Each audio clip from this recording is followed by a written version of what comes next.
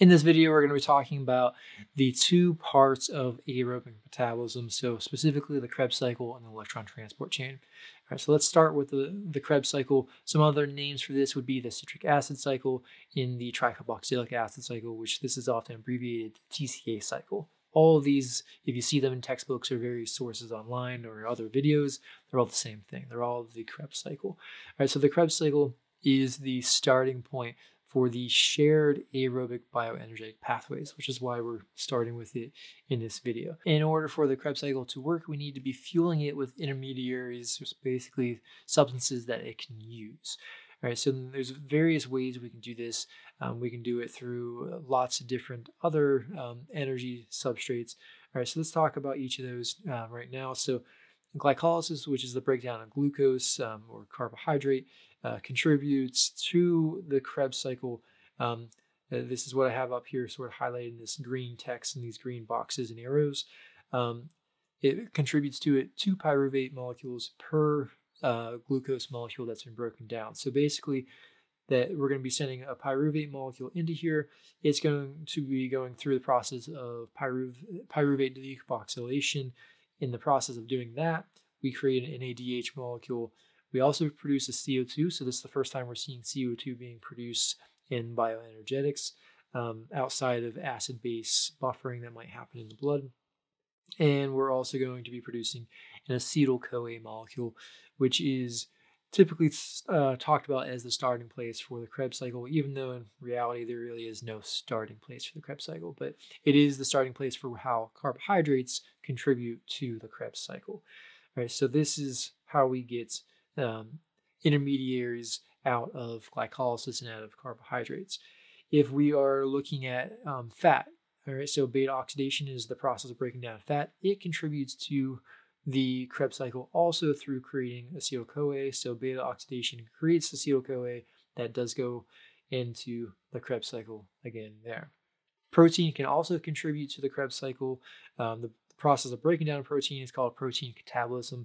Remember that protein is minimally involved in bioenergetics. Our body tries to conserve protein. It does not want to use protein in order to make energy. We want to use protein in order to build structures, things like muscle and different organs and tissues like that. So we don't typically want to do this, but we can when we need to. When the energy of the body starts to get low, protein will contribute more than it does when energy is prevalent in the body, but it's still, even when it's being at its highest, maybe 10% of total energy is going to come from protein. And so I didn't mark it in here. I did put a little note here about protein catabolism. Protein catabolism, depending on the amino acid being broken down and how it's being broken down, it can contribute to various different steps, including immediately into the acetyl-CoA step that the glycolysis and fat breakdown processes contributed to. So that was everything that gets put into the Krebs cycle. Let's talk about once the Krebs cycle is going, what's happening. So I think we first actually need to mention the fact that the Krebs cycle happens within the mitochondria. So all aerobic metabolism happens in the mitochondria. So the Krebs cycle requires oxygen to be present. Everything in the mitochondria, all the processes requires oxygen to be present, but the Krebs cycle itself does not use oxygen. When the oxygen is not present to keep the electron transport chain going, the Krebs cycle will back up, and that causes it to eventually stop or slow down dramatically. All right, so the Krebs cycle, though, goes through all these steps in this circle, which is why it's called a cycle. The Krebs cycle is going to be producing 3 NADH molecules, one here, and one here, through one full cycle of the Krebs cycle. If you are going to be starting with glycolysis and contributing pyruvate, it has to go through the pyruvate decarboxylation process in order to become acetyl-CoA. You also produce another NADH molecule right here, so that adds to the 3, so 3 plus 1, giving you 4 NADH molecules per pyruvate molecule that goes into the Krebs cycle. We also produce 1 FADH2 molecule right here, and we also produce 1 GTP molecule, which is kind of like ATP, but we don't use it so prevalently in the body. It is actually immediately used in order to, it's converted down to GDP, releasing an inorganic phosphate, and in the process we we actually make an ATP from ADP. So from the Krebs cycle, we actually get one ATP molecule from this GTP molecule that was produced. And we also end up with two CO2 molecules being produced, one here and one here. A third one, again, if you're using glycolysis through pyruvate, the pyruvate decarboxylation, ending with this CO2 right here. So that would give you 3 CO2s if you're starting from the glycolysis angle into the Krebs cycle here. So I've talked a lot about NAD and FADH2, but I haven't really mentioned what it is. So let's do that now. So these two are going to be electron and hydrogen carrying molecules. The NAD stands for nicotinamide adenine dinucleotide. And when we make it into a high energy, we also add an extra hydrogen onto that. So that's when the NADH is the high energy version of that. And so the reason why it's high energy is because it has some electrons. Actually, so it has 2 electrons, and in the process, it has a single hydrogen, and it also releases a hydrogen ion into the solution whenever we go from NAD to NADH. And so when we pump the NADH into the electron transport chain, which is where we're going soon with this video, we end up getting 2.5 ATP molecules per NADH molecule that is broken down. However, that is not the only way we can use NADH.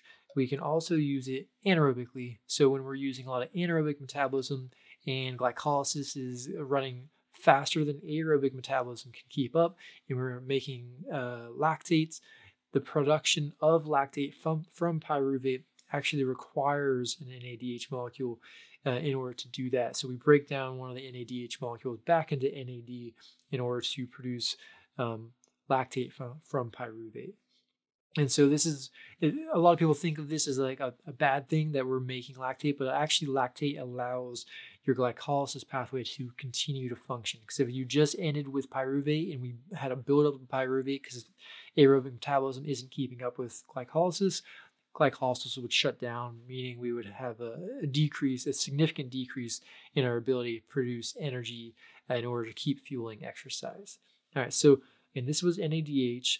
Let's talk about the FAD or the FADH2. FAD stands for flavin adenine dinucleotide. In just like with NADH, FADH2 is the high energy version of FAD. When we take FAD and we add to it a couple hydrogen ions and 2 electrons, and we turn it into FADH2, that's actually the high energy version of FAD. So this is the version that's going to be going into the electron transport chain in order to make ATP, and we get 1.5 ATP molecules out of every FADH2 molecule that is broken down in the electron transport chain. So now let's look at the electron transport chain.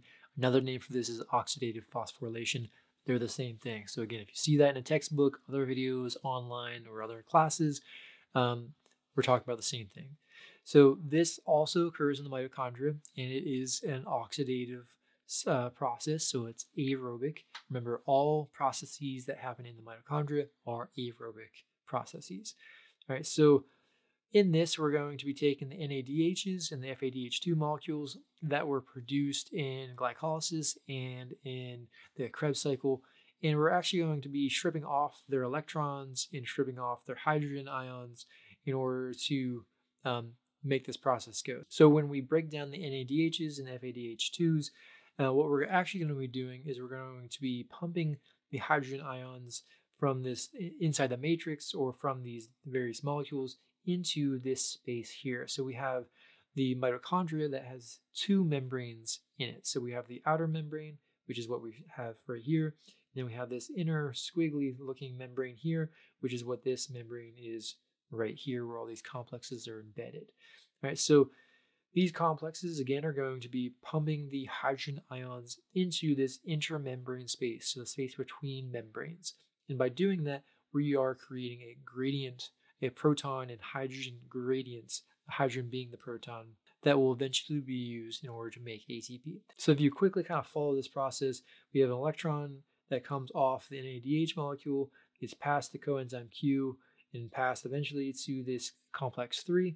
We also have an electron coming off the FADH2 molecules going to coenzyme Q, again eventually being passed to complex 3.